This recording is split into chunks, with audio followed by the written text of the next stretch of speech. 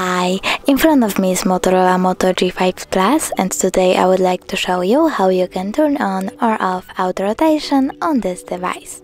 Start by opening tab menu. Now click on portrait. Auto rotation is now on. You can turn it off the same way.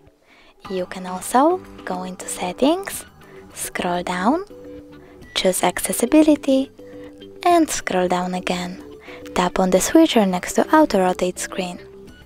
If you want to check out if it works, go into any app, for example Photos, choose a photo and turn your screen. Thanks so much for watching. If you enjoyed this video, don't forget to leave a like, comment and subscribe. Bye!